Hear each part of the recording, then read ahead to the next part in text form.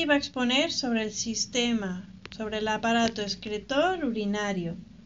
Vale. Hola, soy Yago. Yo voy a aplicar el aparato urinario. El aparato excretor urinario está formado por los riñones, los uréteres, la orina, la vejiga y la uretra. Muy bien.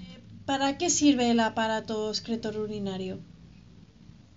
Para eliminar las toxinas a través de los uréteres. Filtrar la sangre. Muy bien, para eso sirve. ¿Y es importante para el cuerpo? Es importante para el cuerpo. Vale. Y está formado con los riñones, que los riñones tienen que hacer nariz. La orina.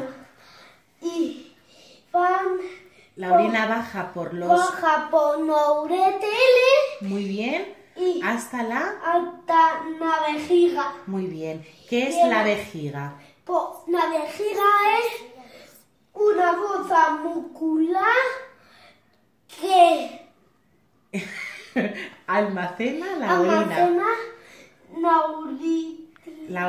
Almacena la orina. Y sale al exterior por la uretra. ¿Cómo funciona? ¿La sangre? ¿Qué pasa con la sangre? La sangre va a los riñones para limpiarse.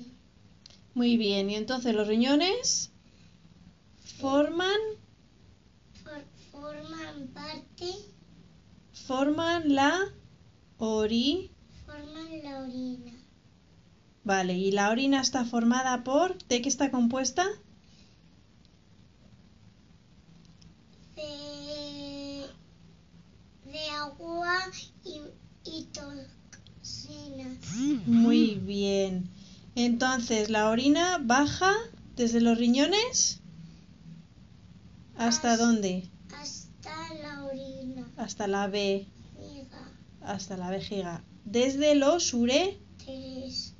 Vale. Ahí es donde se almacena la orina. ¿Dónde están situados los riñones?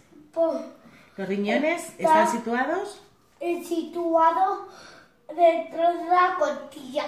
¿Y la vejiga? La vejiga está en la tripa. Cuando se llena la vejiga, ¿qué pasa? Que va a la uretra y lo vaciamos. Y sale del cuerpo las toxinas y agua. En forma de Pis. Muy bien. ¿Dónde están los riñones?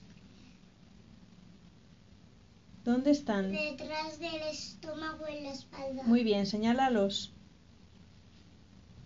Fenomenal. ¿Y la vejiga dónde está?